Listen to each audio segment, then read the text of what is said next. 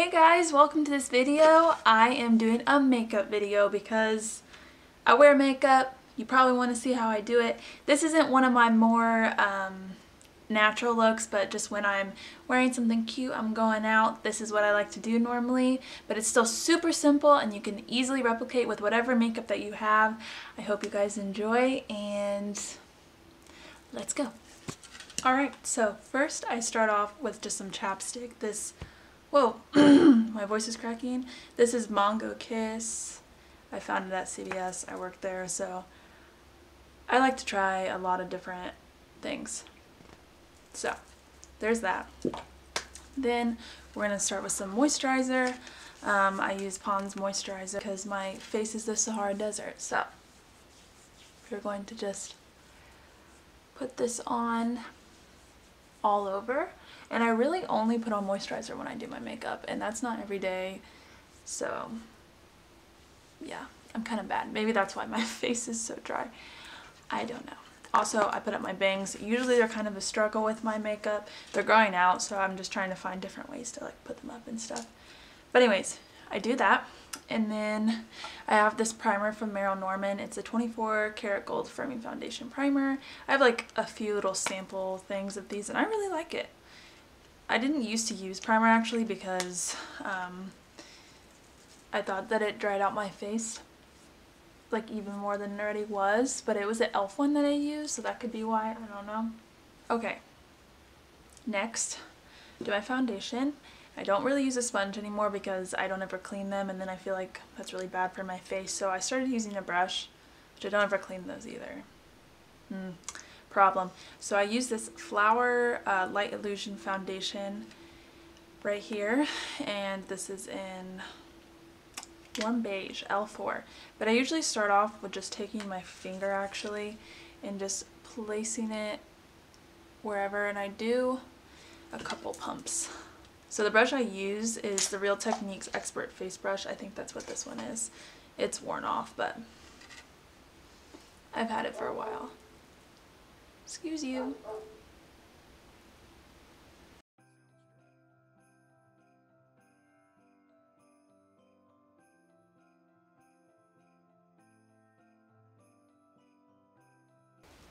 And I also don't like putting product on my forehead. That's why I had like so little for my forehead, because I just really don't enjoy putting stuff on my forehead. I don't like little forehead pimples.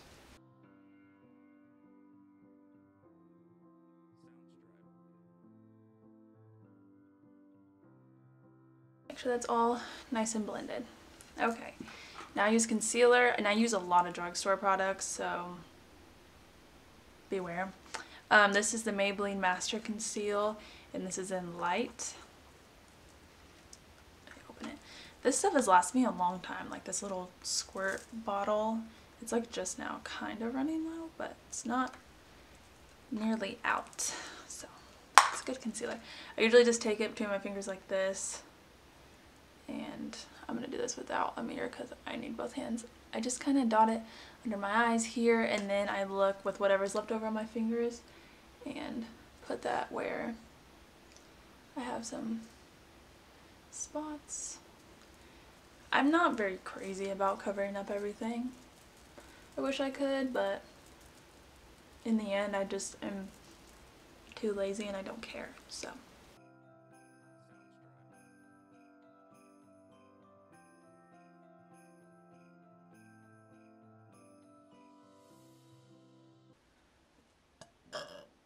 Sorry, I really had to get that out.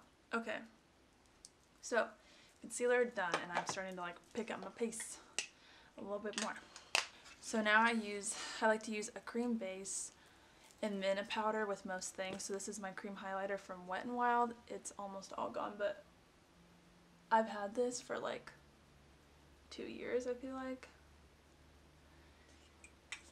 Almost 2 years, and it's lasted me that long. So I just take it and slightly go over. Sometimes I'll put it on my eyelids, which I might actually do today. Just kind of take it and put it on there. Yep, just like that. And I also just rub this in. Well, I just dab it, I guess. Okay, so now I'm going to set my face with powder. Oops, almost forgot. My cream contour. So this is the Master Contour. Must have been their like master line. Master Chrome? Yeah, because I have that highlighter as well. Big fan. Big fan, I guess. Just take this and I always just use the brown side. This is in Deep. It was the only one out of all the choices that had like a cooler toned contour. Just put a little bit right there. That's all I really do because I like it. I don't really have very strong, like prominent cheekbones, so I like to do this. Oh, this is the Dual Fiber Contour Brush from Real Techniques.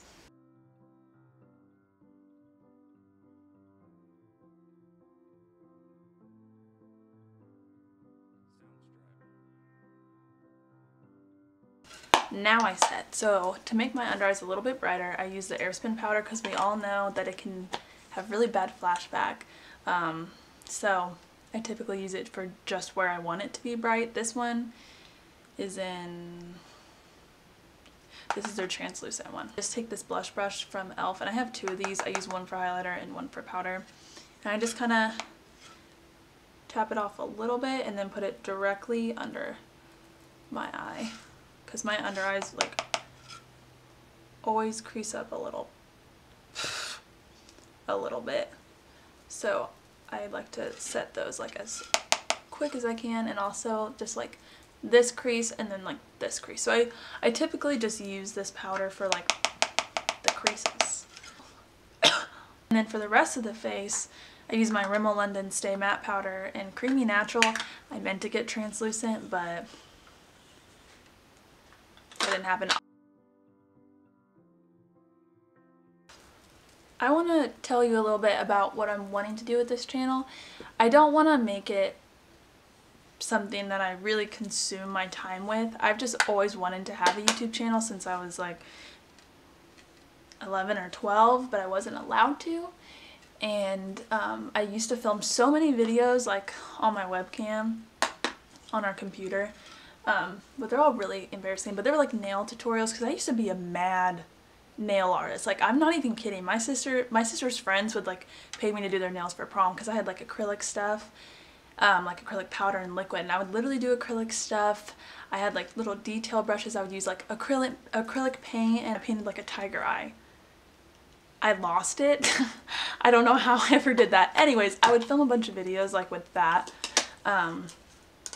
But I quickly just kind of stopped doing that. But I just wanted it to be fun, random, something that might be fun to look back on later. So that's really about it. So next I'm doing my eyebrows, and this usually takes me a long time because I'm kind of particular. Even though they don't end up looking amazing, I'm still very particular. So I brush them all up. Now I'm heartbroken to tell you that I usually use the Benefits Precisely My Brow and Goof Proof Brow, but I ran out and I'm poor.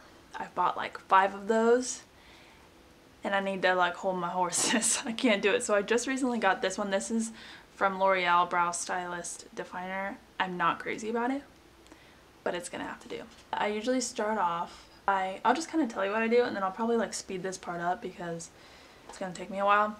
But I usually define the under part first, starting right here, and I'll go like all the way down, and you want to like brush your hairs up so you can see where you want it to be, and I'll do that like all the way down, and then I brush this down, I do it all the way on the top, and then I kind of fill in spots. My eyebrows aren't too like sparse, so it's not that hard, and then I use a gel.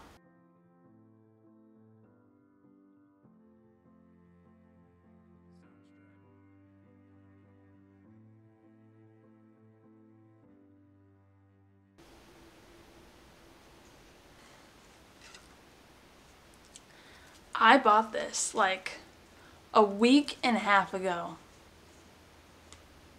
It's done. It broke off and it's done. This is the problem. Okay, so we're back, and I ended up just using my eyebrow brush and this dark green brown color, and you know what? It's just gonna have to do. Maybelline's Brow Drama Sculpting Brow Mascara. And it kind of has like an applicator like so. I don't know how well you can see that once again. Actually, I'm not doing this yet. Just kidding, LOL. Anyways, I do my base, eyebrows without the gel, and then now I'll do like face powder and eyeshadow. I'm gonna be real, I don't do a ton of eyeshadow. I'm not really that into eyeshadow. This is Merle Norman's cheek color actually in Sugar Melon, but it looks like this, and I love using this as an eyeshadow with my blue eyes. It just looks really good. So I'm just gonna put this in my crease with this like with this brush. I can't tell you where it's from because I don't really know, but I'm just going to apply this directly in my crease and blend it out on the brow bone. Just wing it out a little bit, flick it out, and then I also put this on the bottom lash line as well.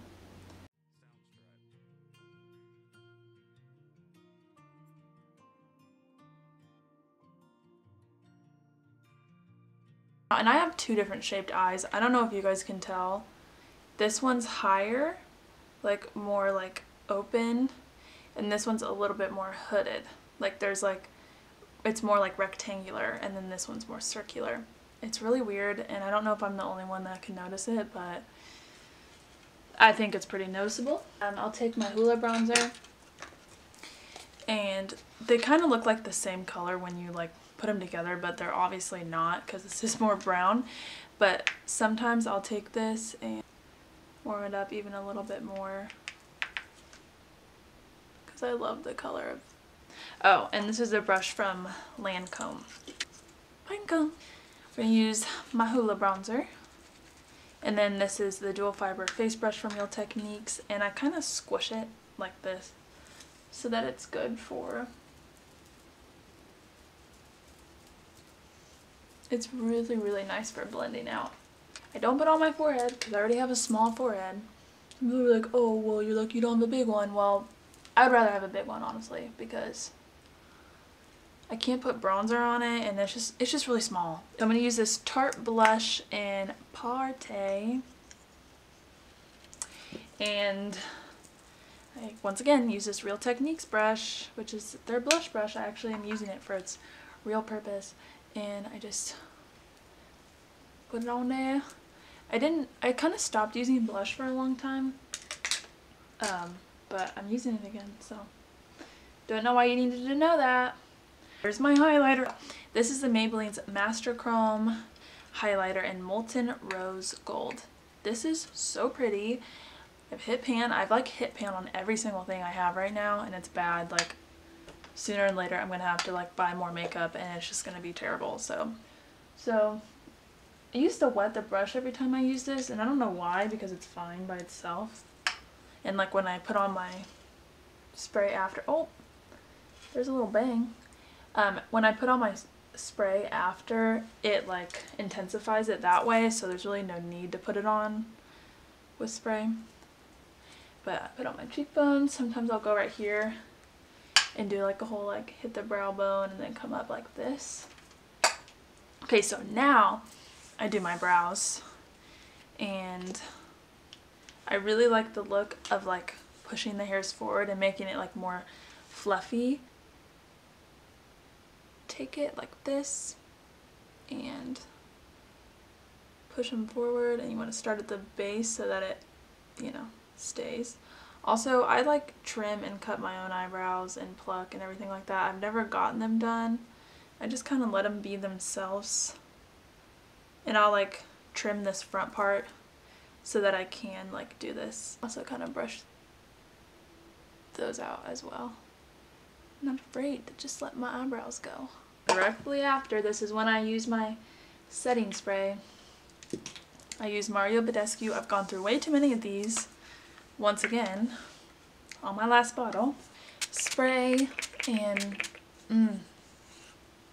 love that in my mouth. Use it right after I do my brows because I think it helps keep them set also.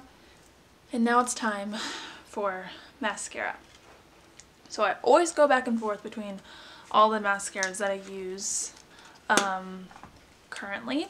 Okay, one thing that stays the same is that I always use waterproof on bottom and then normal on top. Currently, I'm still using this Maybelline Mega Plush Volume Express for the bottom, and then I'm trying out this L'Oreal Voluminous Lash Paradise mascara, and I like it so far. I think it's supposed to be a dupe for like the Better Than Sex mascara. I don't really know. So I'm going to put on my mascara. This is another thing that I'm kind of particular about, and it takes me a hot second to do, so I'll probably speed this up as well.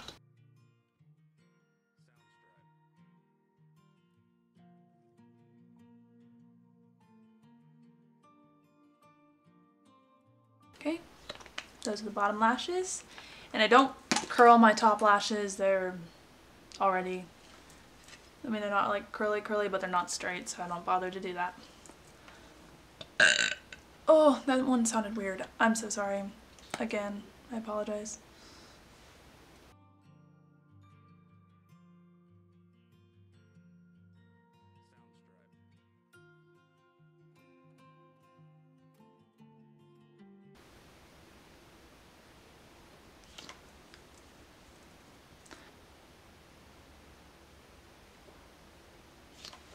Let me grab my lipstick and then we'll be done. Alright, so the lipstick I like to use is from Maybelline. It's their matte lipstick Touch of Spice 660. This is so pretty. I love their matte lipsticks. I have a couple different ones, and I can just put it on and I don't feel it. It's light. You can mix it with a lip balm. You can wear it by itself. And I have a lot of trouble with lipstick because I don't like it when I can feel it and like my lips get cakey and stuff. But like literally you can just like dab it and that's enough, or you can put it on like fully and it's great. It lasts a long time.